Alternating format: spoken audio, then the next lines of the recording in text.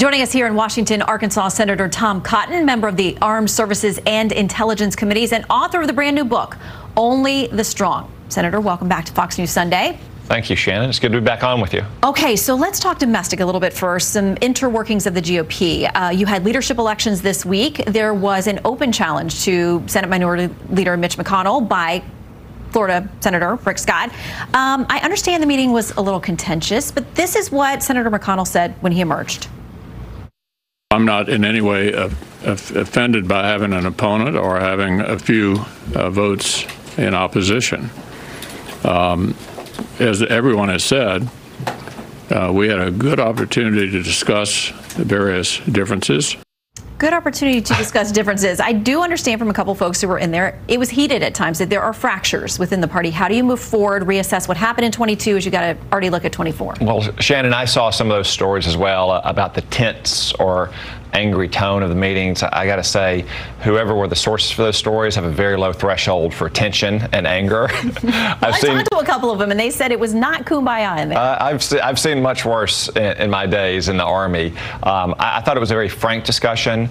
We had a disappointing election, obviously. We wanted to win the Senate in addition to winning the House. But one thing we all agreed on is that we needed to have the elections this last week and then move forward united to make sure that we help elect Herschel Walker in this runoff. Because although we're all looking forward to the next Congress, we still have one more election on the books in the 2022 election. And there's a big difference between having a 50-50 Senate, as we've seen over the last year, and stopping some of the most extreme policies and nominations from Joe Biden, and having a 51-49 Senate.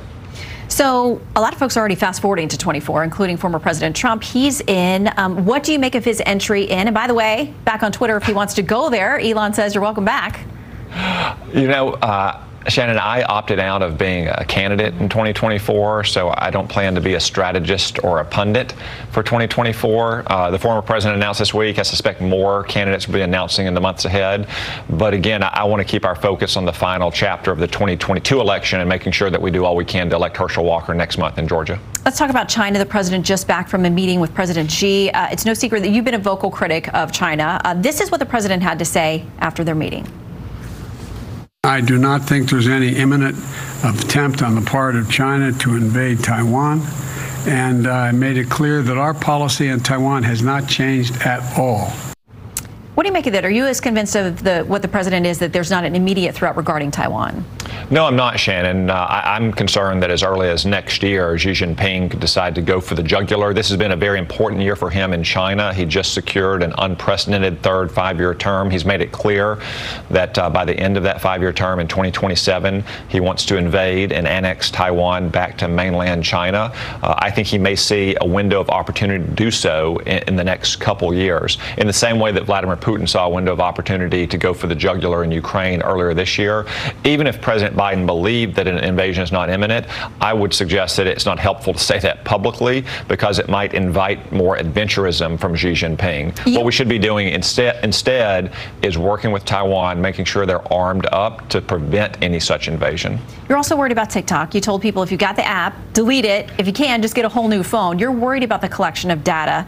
The FBI warning about that this week as well, Director Christopher Wray. But TikTok says this in a company statement: we store all TikTok U.S. user data in the United States with backup redundancy in Singapore. Our data centers are located entirely outside of China, and none of our data is subject to Chinese law. Number one, is that a lie? Are you calling them a liar?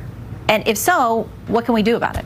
Yeah, those are false statements, Shannon. There have been reports indicating that that data is accessible in mainland China, that TikTok, a Chinese company, is subject to communist China's laws, and that TikTok is one of the most massive surveillance programs ever, especially on America's young people. That it's not just the content you upload to TikTok, but all the data on your phone and other apps, all your personal information, even facial imagery, even where your eyes are looking on your phone. That's why I've encouraged every American, if they're using TikTok, to delete it from their phone, and if they can, to get a new phone altogether. So another foreign policy hotspot, Saudi Arabia. This week, the Biden administration got involved in a federal lawsuit here in the States. They were asked to weigh in on whether or not they have a position on whether the Crown Prince has sovereign immunity. They did, through the State Department, say that there is sovereign immunity in this lawsuit regarding the death of U.S.-based journalist Jamal Khashoggi. Fred Ryan, publisher and CEO of The Washington Post, said this: President Biden is failing to uphold America's most cherished values. He's granting a license to kill to one of the world's most egregious human rights abusers. You know, President Biden had talked about making them pariahs when he was campaigning. Then July, the visit, the fist bump, all the things that have happened. Do you agree the president is betraying American values by weighing in to say sovereign immunity? Well, what the administration decided this week in granting sovereign immunity to Mohammed bin Salman is in keeping with the practice of custom of lawsuits involving foreign heads of state. It would have been a major break of those customs to not grant that kind of immunity. What I would say is that Saudi Arabia is far from the world's worst abuser of human rights. You look at what's been happening in Iran for the last 3 months, for instance, and the way they've massacred protesters in the streets, or what China does to harvest organs or to commit genocide against religious and ethnic minorities. Look, if we didn't have allies and partners who don't always share our political systems or our cultural and social sensibilities, we wouldn't have many allies and partners. Saudi Arabia has been an important partner of the United States for 80 years. Presidents of both parties have worked with them. Unfortunately, President Obama and President Biden have taken steps to try to ostracise and alienate this important partner. What we should do is work with them to protect our interests and the interest of our allies in the Middle East. But how do we rate these things? If you talk about China and Iran and other places, Saudi Arabia has got a lot of accusations regarding human rights abuses. This is, you know, a U.S.-based journalist. I mean, somebody who was, our intelligence agencies say, murdered by the Crown Prince, at least knowing about or being okay with the operation. We can't just toss that aside. Shannon, the way I look at it is what matters most about governments around the world is less whether they're democratic or non-democratic and more whether they're pro-American or anti-American. And the simple fact is Saudi Arabia has been an American partner going back 80 years. That doesn't mean that we overlook or excuse countries that are pro-American, and we can even help midwife or nurture them into democratic countries like Ronald Reagan succeeded in doing in South Korea and the Philippines. But to protect American interest, of course, we have to partner with countries that don't always share our political system and our cultural and social sensibilities. But the Biden administration didn't have to weigh in here. They chose to. They chose to take this step.